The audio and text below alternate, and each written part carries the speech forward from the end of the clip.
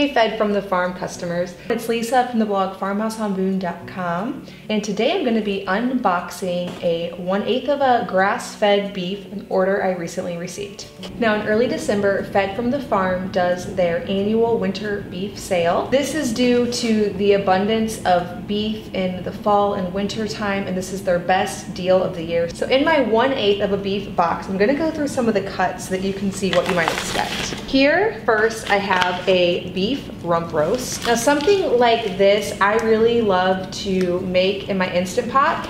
I have a recipe on the blog, but basically I thaw this out, brown it on both sides on the saute function on the Instant Pot, and then I add carrots and onions, a little bit of broth, salt and pepper, and cook this. It is so tender and delicious that way. Sometimes I'll serve it with some garlic mashed potatoes instead of putting them in with the Instant Pot, the potatoes. It's even more delicious that way. This is a beef tenderloin filet mignon. As you all know, this is the best cut. I just like to thaw this out and then cook it on a cast iron skillet.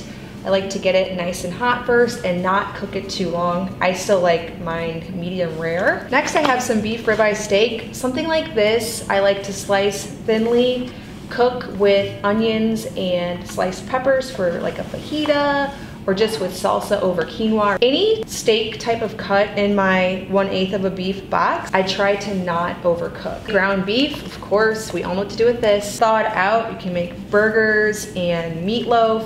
If you haven't had the opportunity to thaw it out, I just cut the package off of the frozen beef, put it in my large 14-inch cast iron skillet over medium to low heat with a lid on, and then as it thaws, I just kind of break it up with my spatula and cook it with some garlic powder, and then serve it in some kind of Mexican dish. I love stew beef. Now usually I will take a couple of packages of stew beef out at one time and thaw them. That way I can make enough stew for my family.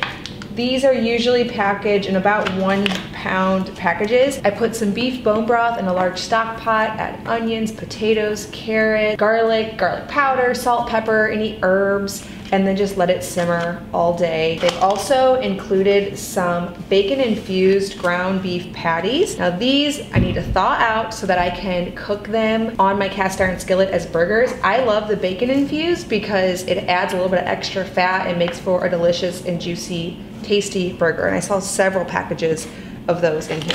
Now this is something I'm really excited about. We love this in my family. Beef breakfast sausage with sage. This is great to jazz up eggs in the morning, because since we have 11 chickens outside, eat eggs for breakfast most mornings, and the kids get really sick of it unless I have some sausage. Here I have a New York strip steak. This one's also good just as a steak, but you do not want to overcook it. At least in my opinion, it tastes much better. They also included some breakfast sausage patties. These are fabulous, sauteed up next to some fried cast iron skillet potatoes and some over easy eggs. Here's a flat iron steak. It's nice and thinly cut. In this package, I have some ground beef sliders.